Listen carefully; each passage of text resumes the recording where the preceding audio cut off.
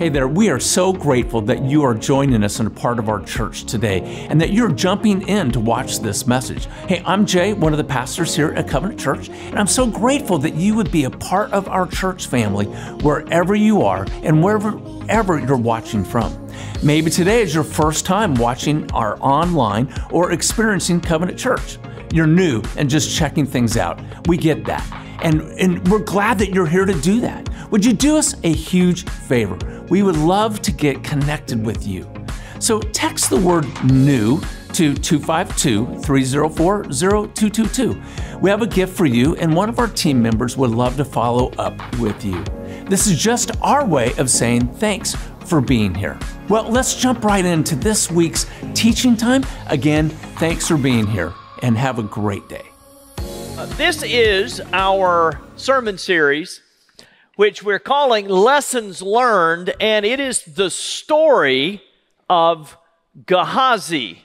And just to review, Gehazi in the book of 2 Kings in the Old Testament is the servant, or we might say the apprentice, to Elisha the prophet, who is one of the greatest prophets in the whole Bible, certainly one of the greatest in the Old Testament.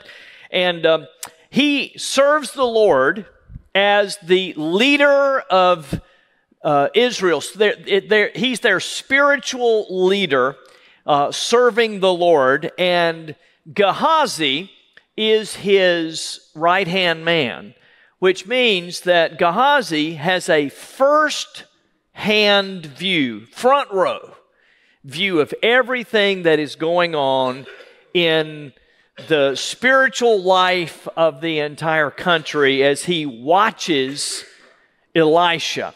And so in this series, we're asking the same question every single week. Will Gehazi learn the lessons that God has for him as he is watching the work of God through the man that he is serving? And vicariously, I would say for us, the question is, will our hearts be open enough to receive the lessons that God has for us? And my prayer is that the answer will continually be yes, that we will be able to have a soft enough heart so God can teach us. And there are some really good lessons in the message today. Now, if you were here last week, you know that we started the series by looking at the account of the healing of this man named Naaman. Naaman was the commander of the Aramean army, which is the Syrian army. And he came to Elisha because he had heard that Elisha might be able to heal him. And he was healed of this terrible skin disease called leprosy when he humbled himself and did what Elisha told him to do, which, of course, was to get in the nasty, muddy Jordan River. And by the way, I read just this week that they're trying to get more people, Israel's trying to get more people to come visit the Jordan River. And so they're going to put a cleaning plant north up on an area ahead of where they want people to visit, so that when they get there, the Jordan River will look better. So you see, it's still a problem. People don't want to get in the Jordan River and be baptized. And so here is this man, he doesn't want to get in, but once he humbles himself, he is absolutely healed. And when we left the story last week, he is riding back to Syria, to Aram, with a chariot load of dirt that he is going to take. And he says, I want some Israel dirt, some earth, so that I can build an altar. I don't ever want to forget what happened to me there, and I don't ever want to stop worshiping the one true and living God. Now, there was one other part last week. We kind of looked at it briefly, but I want to expand on it today. Naaman brought an offering when he came because he figured that he needed to bring a gift, or he might even need to pay Elisha for this amazing miracle. And so he brought some money, and we read about it last week. He brought 10,000 talents of silver. He brought 10 talents of silver, which is a lot of money. He brought 6,000 shekels of gold, and he brought 10 sets of clothes, which also would have been very valuable in that day. So in our economy, that would equal about $1 million. So that's quite an offering, isn't it? Guy brought $1 million, and after he's healed, he brought this back to Elisha and asked him to accept a little something. $1 million. Please take what I have brought to you. And this is what it says in verse 16. The prophet answered, as surely as the Lord lives, whom I serve, I will not accept a thing. And even though Naaman urged him, he refused. So he says, no thanks. I'm not going to take a dime from you. What I did was from the Lord and not from me. Go and have a good life. Now, Gehazi, as you remember, is right there. He saw everything. And when he hears Elisha say this, he thinks that he has lost his mind. How do you turn down an offering like that? Okay, by the way, if any of you want to bring $1 million offering, we will accept it. Okay? So, anyway, he thinks that Elisha has lost his mind. And so, this is what he sees Naaman right off with all that money and all that worth. And it says, Gehazi, the servant of Elisha, the man of God, said to himself, my master was too easy on Naaman, this Aramean, by not accepting from him what he brought. As surely as the Lord lives, I will run after him and get something from him. Now, before we move on, I want to show you something here. There on your insert, both of those, what Elisha says and what Gehazi says, they're both there. And if you'll notice, they're almost the same. They're almost the same sentence. Elisha says, as sure as the Lord lives, I won't take anything. And Gehazi says, as sure as the Lord lives, I will. But there's one little part that is different. You might, if you've got a pen, you might just circle this little part.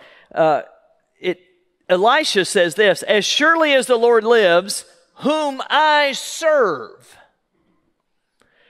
In other words, what he's saying, whom I am accountable to, whom I'm listening to, who I'm following. Now, Gehazi doesn't say that. So that's the part that is different. And I don't know, have you noticed a lot of people love to use God's name? They love to add it to their conversations. I would say some people like to put God's name on their plans. And I think some people that use God's name, surely they are serving the Lord. Other people just want to sound spiritual. Okay? That is what Gehazi is doing here. As surely as the Lord lives, this is what I am going to do. So he takes off after Naaman. And listen, things get worse. He catches him. He catches this entourage of chariots and horses. And when he runs up, Naaman is alarmed and gets down from the chariot and says, is everything okay? I mean, you're in a hurry. I mean, you're out of breath. And Gehazi says, everything is okay. But after you left, now listen to this. After you left, Elisha, he remembered that there were some needy people among us.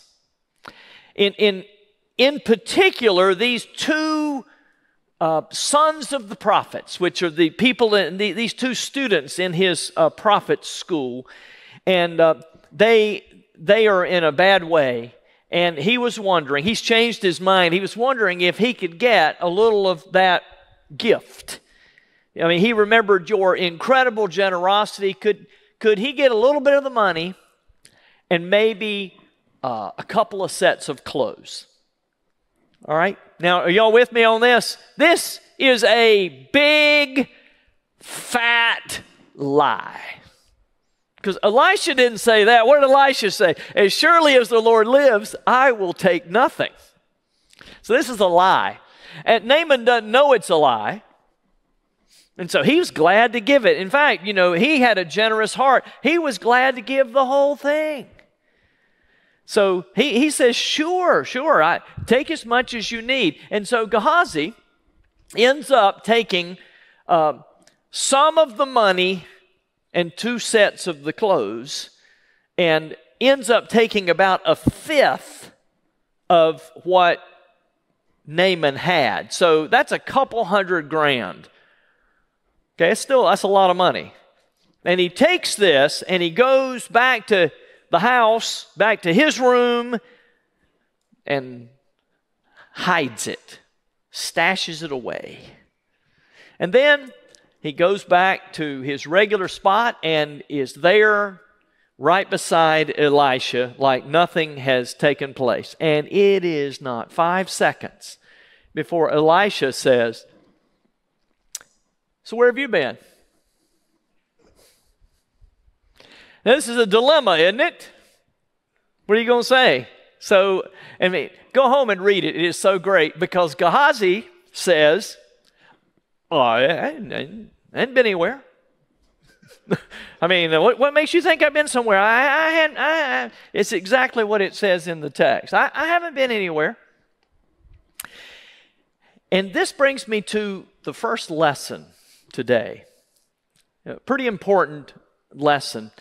Listen, if you have to deceive to get blessed, then it will end up not being a blessing to you. So see, first of all, you know, he lied to Naaman. Now he's covering up a lie with a lie. And he says, I hadn't been anywhere. I haven't done anything. And so, you know, I think this is probably how it worked out. He doesn't look Elisha in the eye, because you can't look, you know, you can't lie and look somebody in the eye. He's going, well, I hadn't been anywhere. You know, everything's fine. Then I love this. Look what Elisha says to him. Verse 26. Elisha said to him, was not my spirit with you when the man got down from his chariot to meet you? This is when Gehazi is going, how did he know that? Is this the time to take money or to accept clothes, olive groves, vineyards, flocks, herds, or men servants and maid servants? In other words, now he says, you know, I was with you when you were telling that man a lie.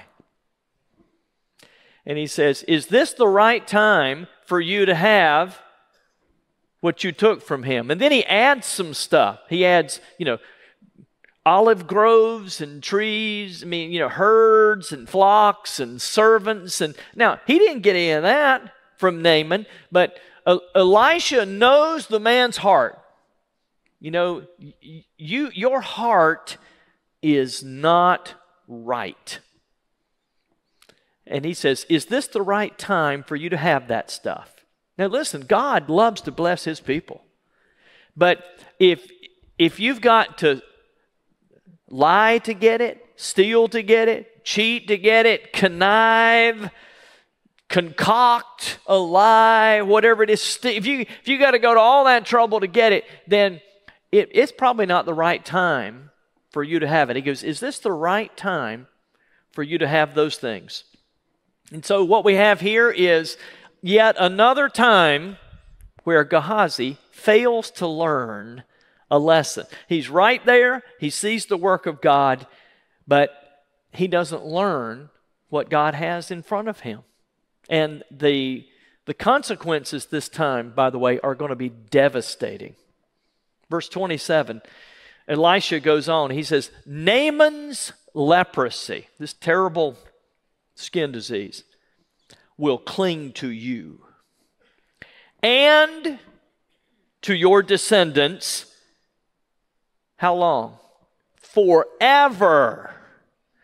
Then Gehazi went from Elisha's presence, and he was leprous as white as snow. And I'm going, wow. I mean, boy, don't lie to Elisha, right? I mean, yeah, he told a lie and he stole a little money, but I mean, golly, he ended up with leprosy. And that's terrible enough, but this leprosy is going to be a part of his next generation and the next generation, his children, his descendants.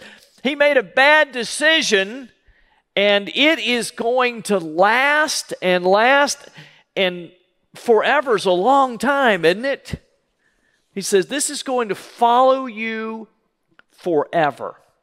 And that just, I don't know, I read that just doesn't seem fair.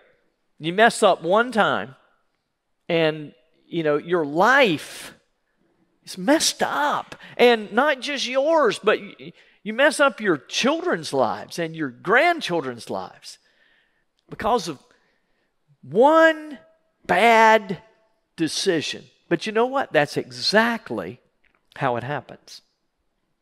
It's usually a series of things, but, it starts out with one bad decision. And you say, well, what I do doesn't affect other people. Yes, it does. It's called a generational curse. What I do, but I won't deal with it. What ends up happening is it just gets passed down to the next group, and they don't deal with it, and it just gets passed on to the next group. It's like it sets in motion a cycle, this poor choice, a cycle of poor choices, or a cycle of sin, or a cycle of addiction, or a cycle that can't seem to be broken, and it just goes past to generation after generation. I mean, haven't you noticed that there just seem to be some people that their family is always stuck in poverty? I mean, it's like, why is that? Do they just have bad luck? Or is it, poor choices passed down generation after generation? There are people who seem to be, stuck in relational failures. It's like they have a relationship failure, and then another, and then it's like, well, hadn't they had enough? Can't they have a break? And then it's another, and then turn around and look. It's like that's their whole family thing. It's just one mistake, one heartbreak after another. I've got people that struggle with alcohol in my family, and I've just been amazed. You would think that if you watch someone who is an alcoholic, that you would say, not me. But if you look at the statistics, the children of alcoholics, a lot of times they'll end up being alcoholics.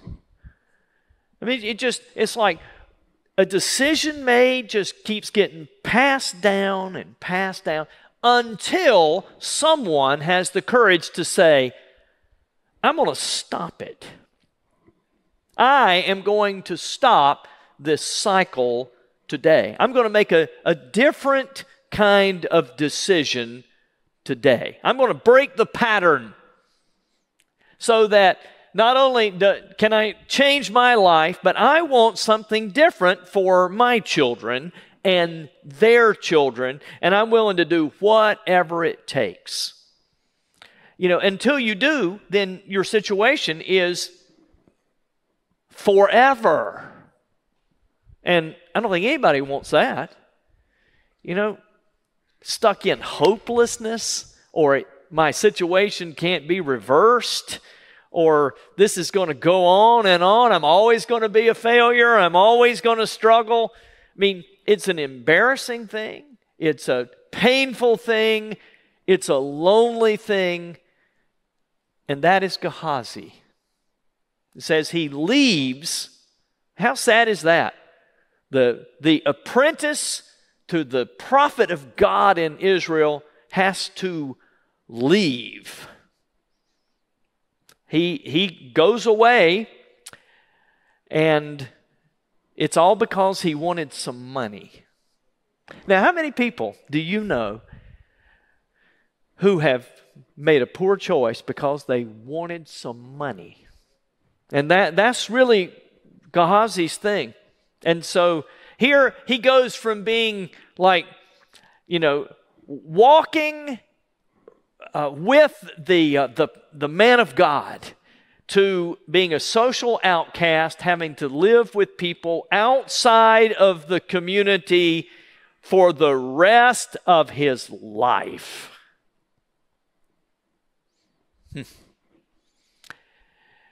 Anybody here feel like they're stuck?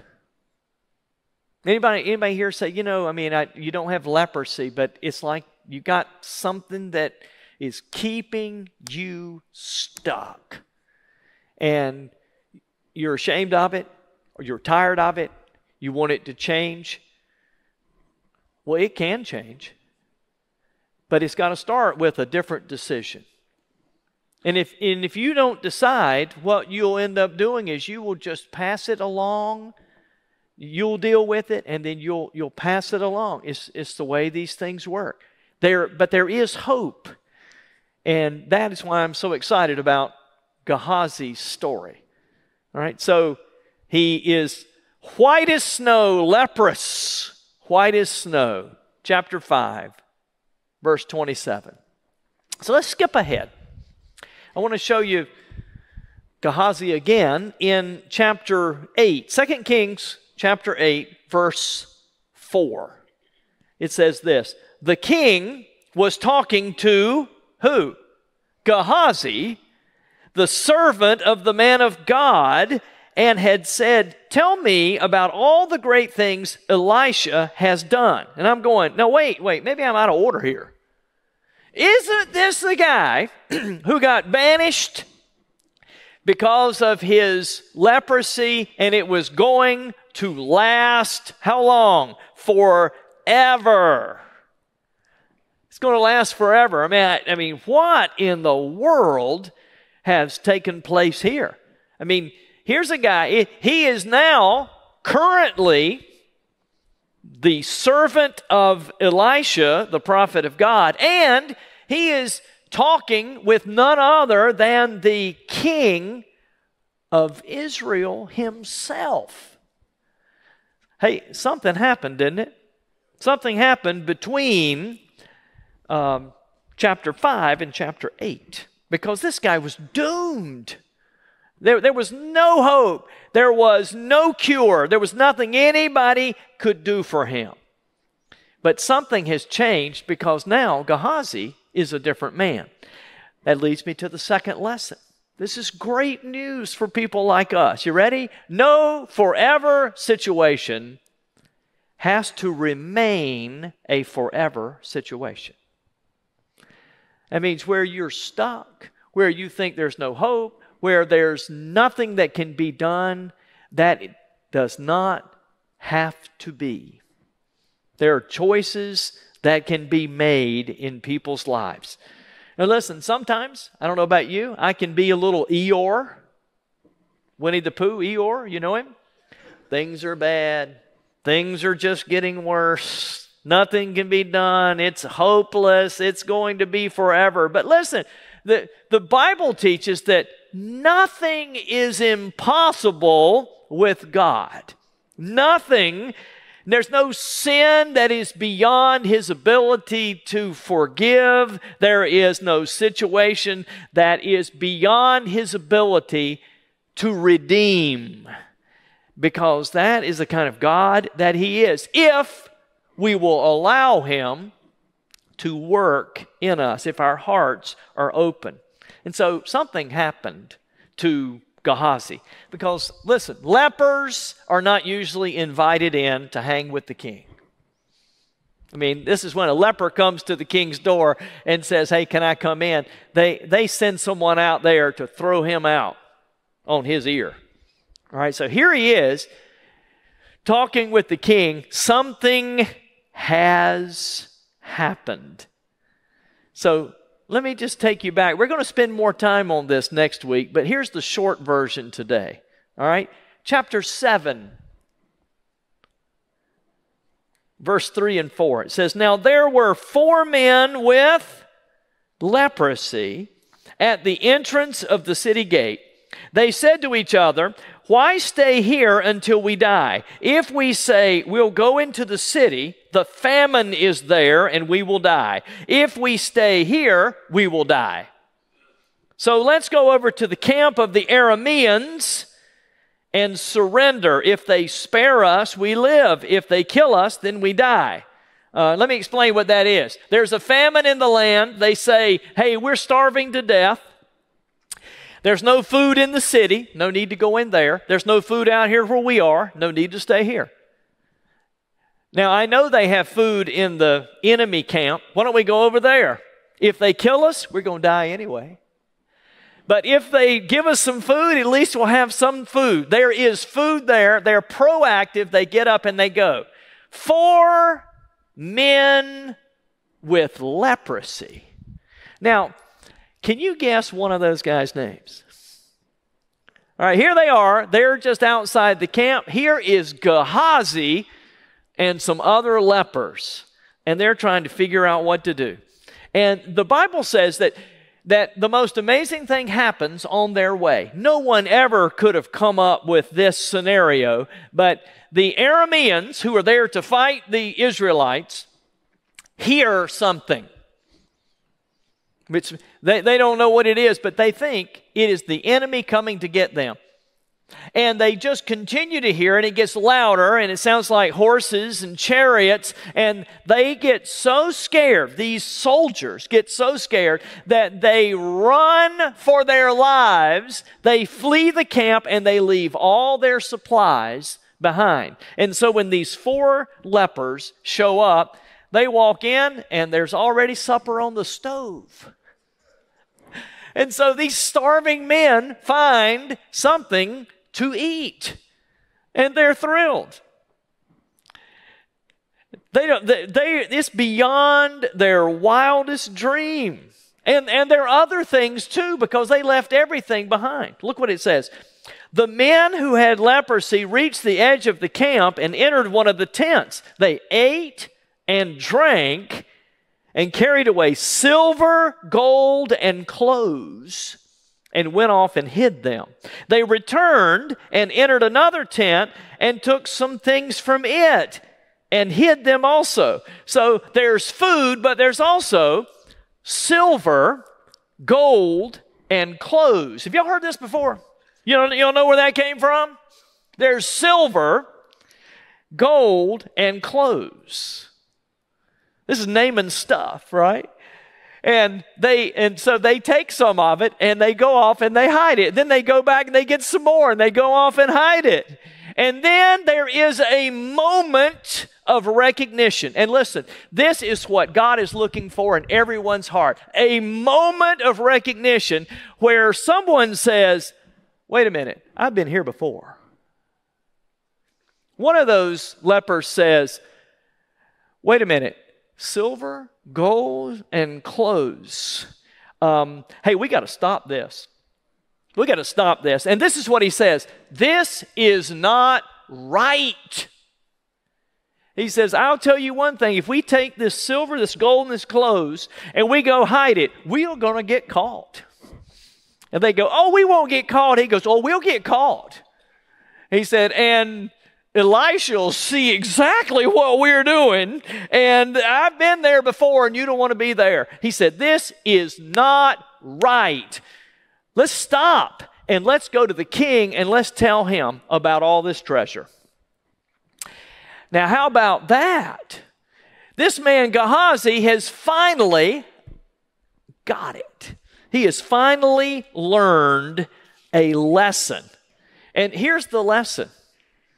This is lesson number 3. God will continue to test you on the same lesson until you pass. Now, it's not like school where if you stay long enough, they're just going to move you along, right? No, it is, you're going to be tested, and if you fail, then you have to go back to school, learn a little more, and then God will give you the opportunity to retest. Now, think about this. Naaman, he kind of failed the test, and then he got retested. It took him 7 dips in the Jordan River to pass the test, to learn his lesson. It took Gehazi 7 years. There's a 7-year gap here. It took him 7 years to learn his lesson. It took the Israelites 40 years to learn their lesson. They got retested all the time, right? And then it was like, here, stand and see the Lord your God. And they grumbled, and God said, why don't y'all turn right back around and go out there again? You hadn't learned your lesson. It took them 40 years. My question is, well, how long is it going to take people like us? Sometimes people learn quickly. Sometimes it takes years. It takes years to get it. Think of all the wasted time. That's what we call forever. How long is this going to last? Forever, until someone decides to make a change. Until someone decides, you know what? I'm going to put different answers on the page this time. Because I keep failing this test. Now, the bad news is every one of us has failed a test. Every one of us has failed a spiritual test in our lives. The good news is that God is willing to retest us. But He don't want to waste His time. He retests when He thinks we're ready to take the test. When we make a decision that we're tired of the forever that we're in, and it's time to make a different decision. You know, really the prayer is something like, Lord, would you show me where I keep going wrong? Will you show me the decisions that I keep making that keep putting me back in the mess that I'm in right now? And every one of us runs upon those kinds of tests. You see, it really has nothing to do with your salvation. Because Christian people have places where God tests us to take another step in our faith. You know, it's those that have faith that get tested, right? So we take further steps. We make changes. We decide, I want there to be something different and more, and I don't want my children to have to suffer because I wasn't willing to take a step. Listen, how many people do you know that live in a spirit of lack? When that is not what God teaches about Himself. He says, I will provide everything that you need in Christ Jesus. You know, it says this in the Scripture for us. There's not a limited supply, but people believe a spirit of lack or a spirit of complaining, where instead of learning to praise, we learn to complain. Or a spirit of worry. Well, you know, my mother is a worrier. My grandmother is a worrier. I guess that's why I'm a worrier. Well, that's a generational curse. Someone's got to stop worrying and have faith. Or maybe it's a spirit of fear. I don't know, I'm just always afraid. Well, the word that is used in the Scripture more than any is trust me. Trust me. Do not be afraid. Right? Maybe there's something that is keeping me, a decision or the way I'm living, the way I'm choosing, that is keeping me from being the man of God or the woman of God that I'm supposed to be, or the husband that I should be, or the wife that I should be, or the parent that I should be, or the son to my parents, or the daughter to my parents that I should be, that I need to change today. Or maybe there's just this one thing. I'm ashamed of it, but I won't tell anybody, and I won't let anybody help me. So I'm willing to just stay stuck forever. Well, y'all, not me.